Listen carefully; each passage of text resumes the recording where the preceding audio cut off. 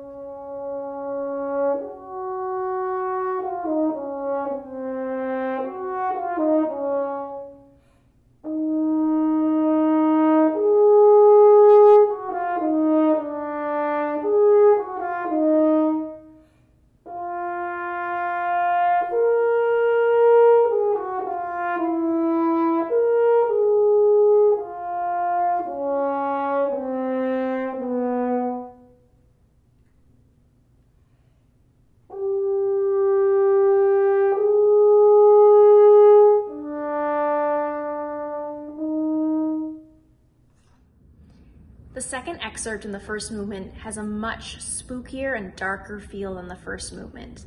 And the reason for that is all the hand stopping.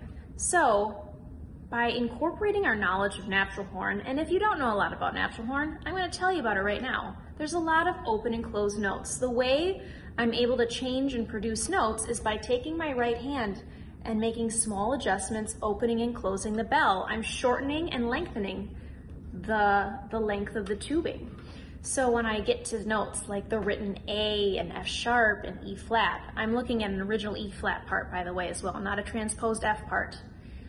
Those notes are all going to be closed in much darker timbre, creating this spooky effect. Check out my recording right now playing this on the natural horn.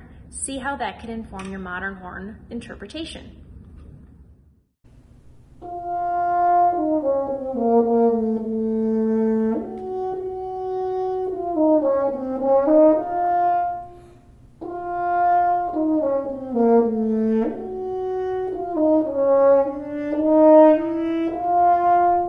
Excerpt is from the final movement, the rondo, one of my favorites. It's so light and jolly. Just have fun with this.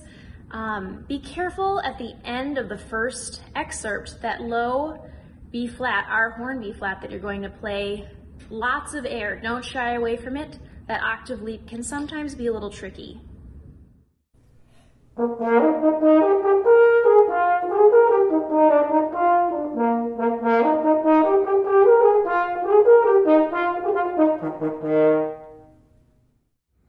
If you want to learn more about natural horn, please let me know. It's one of my specialties, and at UOP we have 2 natural horns for students to be able to learn hand horn technique while you're at school here. Be happy to talk to you more about hand horn technique.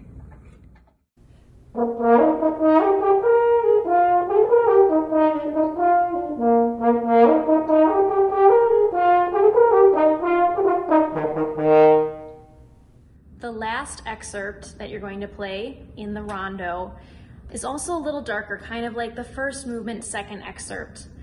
There's lots of trills in this section. Be careful, really practice them slowly. For these trills, the trickiest one is the one at 84, where you're playing our horn pitches D, trill on that D to C, B flat. I would recommend playing that first D, trigger 3, doing the trill, trigger 3 to open, and then B flat, trigger 1.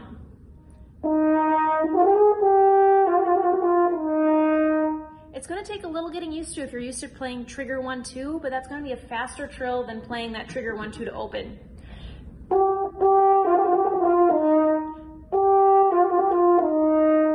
Practice how many twiddles or back, forth, up, and down that you're going to do at one time.